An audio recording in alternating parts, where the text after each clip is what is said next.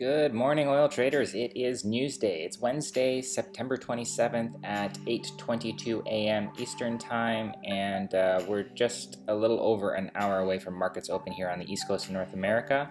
And it's news day. We had API news yesterday after the close for us at 4:30 p.m. And we've got EIA inventory news for crude, gasoline, etc., today at 10:30 a.m. Eastern. So what did API say? API said that we're going to get a draw.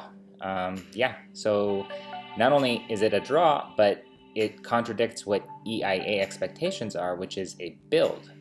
So if that actually pans out, it could be quite bullish.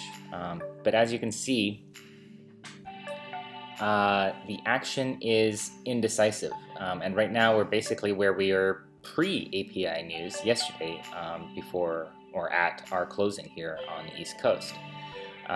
So which direction we ultimately take is anyone's guess, as per usual. As you can see here, we did a jump from about 51.88 to a high of 52.17 on the API news kind of itself.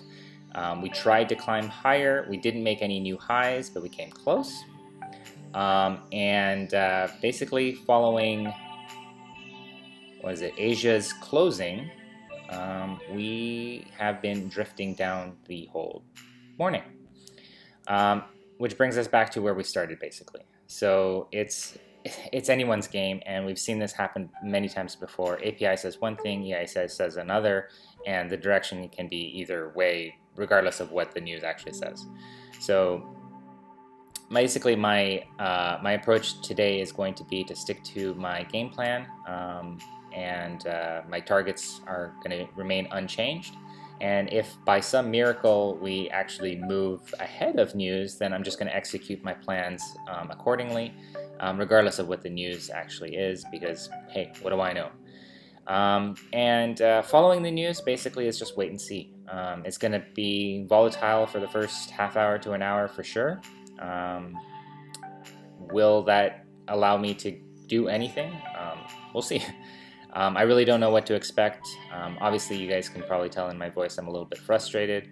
I'm hoping that we finally turn around and that the mid-52s are our top, at least for now.